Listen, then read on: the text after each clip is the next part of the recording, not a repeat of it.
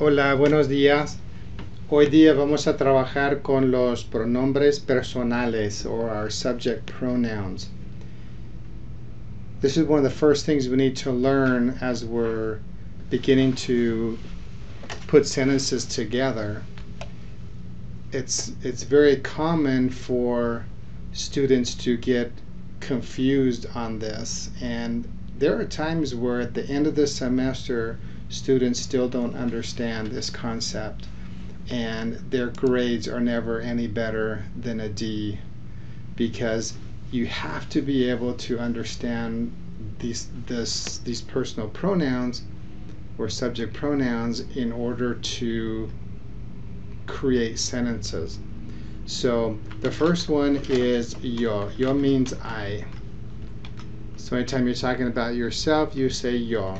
Yo soy importante. I am important.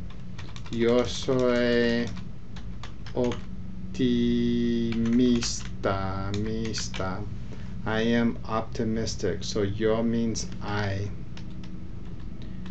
Tú means you.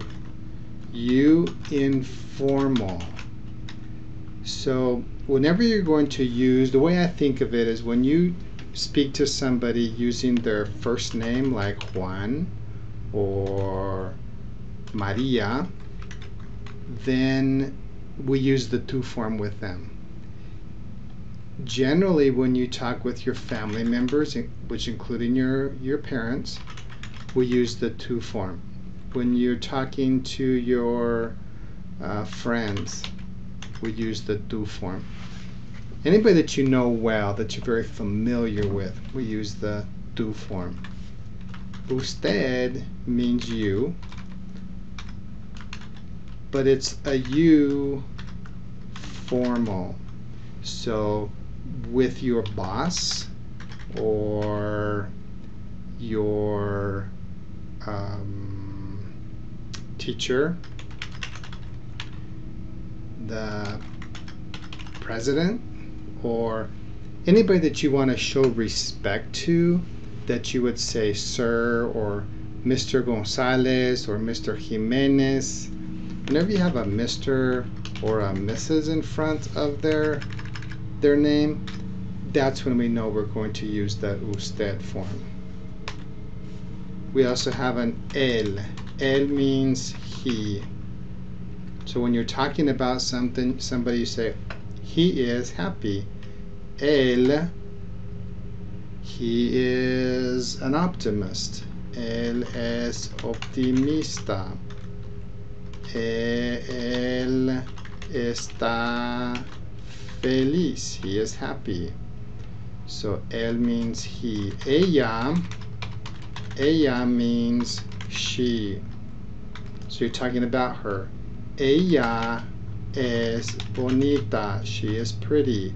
Ella es optimista. She is an optimist. Then, so all of these up here, the yo, the tú, the usted, the él, and ella, those are all singular. Now notice these on this side are going to be plural. Anything down here now will be plural. So we have nosotros. Nosotros means we. Actually, I almost always forget this. Nosotras. Nosotros, if it's the we, everybody in your group is feminine. So if you say nosotras estamos aquí, we are all here, nosotras means everybody in that group is female. So guys will never say nosotros. Guys will always say nosotros. That's why sometimes I forget it. But ladies, you'll need to remember that when you're in a group of all female, you will say nosotras, we. So we say nosotros estamos aquí. We are here. Then there's a form vosotros or vosotras, which means y'all. This is a form that is used, spoken only in Spain. Other countries, they do not use the vosotros form, only in Spain. But when you go to Spain, I can guarantee you that they will use the vosotros or the vosotras form with you. Vosotras and vosotros is very informal. So when you're in a group of people that you know very well, we'll use the vosotros form. So you'll say something like vosotros estáis bien. Y'all are doing well. Then there's the form ustedes. Ustedes is formal. So if we're in Spain and we're talking to somebody like Mr. Jimenez and Mrs. Rodriguez, we're going to use the formal form ustedes.